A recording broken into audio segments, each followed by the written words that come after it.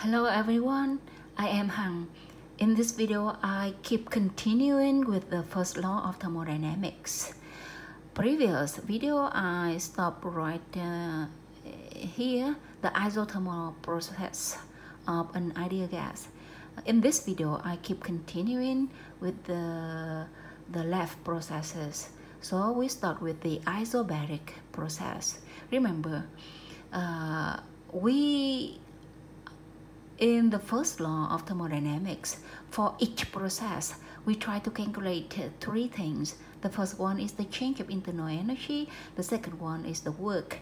And based on the first law, we will calculate the heat. Following that, you try to remember the equation of the process, okay? For example, in this case, we consider isobaric process.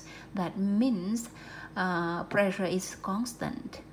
Remember that we have two formulas from ideal gas. This equation for ideal gas and the internal energy from ideal gas. We have two formulas here. Now, if pressure is a constant, that means here P here is a constant. So from here V and T change with respect to time. So from here you have this equation. That means nRT over V is a constant. In another way, I can write V over T is a constant. This one is the equation of the isobaric process. So what does this mean? This equation means that V1 over T1 equal V2 over T2. Usually the exercise will give you three information and ask you the left one. For example, from exercise, you will have V1, T1, V2, and the question asks you T2, for example. Now, back to the main purpose of first law. In each process, you try to calculate the change of internal energy, the heat, and the work.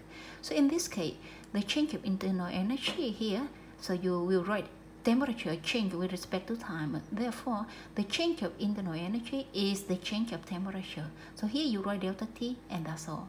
Next, how to calculate the work? Remember the formula of the work done on the system is like this. From here, because the P is a constant, so you can move P out from the sign of integration. So inside, you just have a dV. The integration of dV is V, and when you sub the initial V and the final V and the initial V, so you have a delta V, the change of volume. Okay. What do you see from here? Look, if P is a constant, so here from this formula, I can, if you don't have information to apply this formula, so you have another formula is like this. How do we change from this formula to this formula? You do like this. You know that P is a constant because this one is isobaric process. So if P is a constant and here you have a delta V, that means you change the volume, so that in the other side of the equation, the temperature also change with respect to the volume. If you have here you have an initial volume, so here you have an initial temperature, and then you have a final volume, so here you have a final temperature. You get final volume minus the initial volume, so you have the change of volume. So corresponds to that, you have to get the final temperature minus the initial temperature. You have a change of temperature like this. Okay, so if from given you don't have the information for P and delta V to calculate the work, so you change to this formula. Okay, from this formula you also can calculate the work. Next, you have a change of internal energy here, delta T here, and you have the work is right here. I use this formula. So now how to calculate the heat? You put the change of internal energy here, and you put the work here, and then from here you get the heat based on this formula.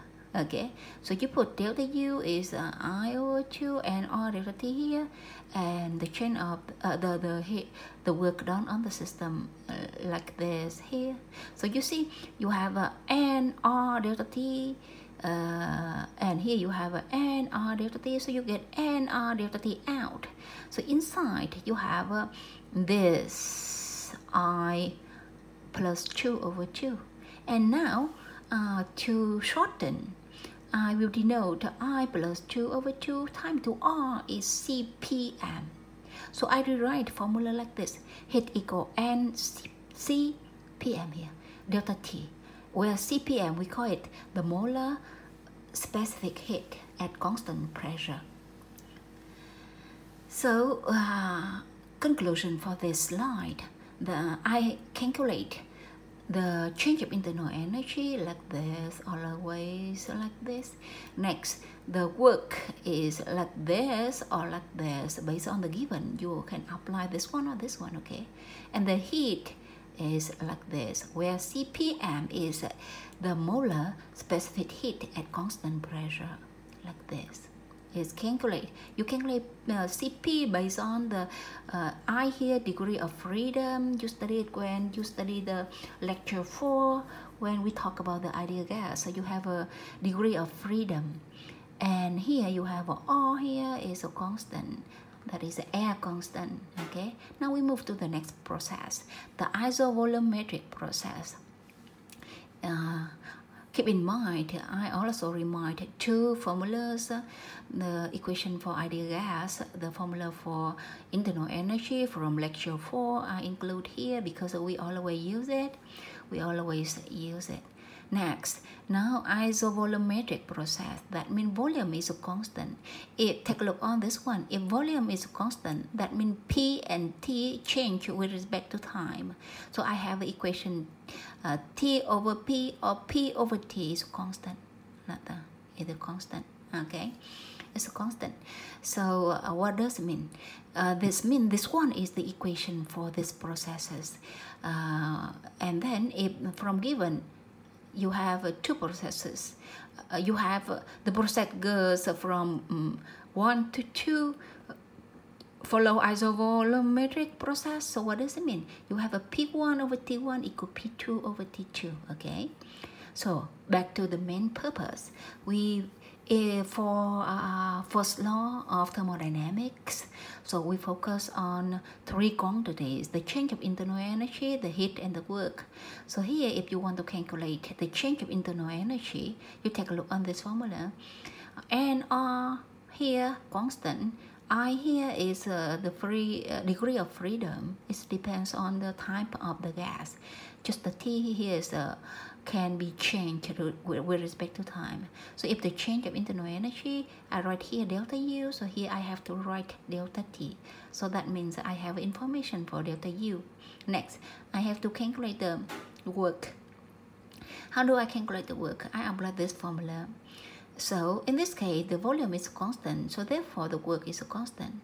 Okay, so if the work is constant, that means the heat equal the change of internal energy and equal this one. Next, to shorten, I will denote I over 2 times to R is CV. I over 2 times to R is CV. And CV, we call it the molar specific heat at constant volume. So I rewrite this one. So conclusion for this slide is isovolumetric process, that means volume is a constant. So the equation is P over T is a constant. Next, we can calculate three important quantities of the first law is the change of internal energy. It's like this. You write delta T here, so you have a delta U. And the work in this case is a 0. So because the work is 0, so therefore the heat equals the change of internal energy. And remember, the molar specific heat you calculate based on the degree of freedom and the air constant, like this. Okay, next I have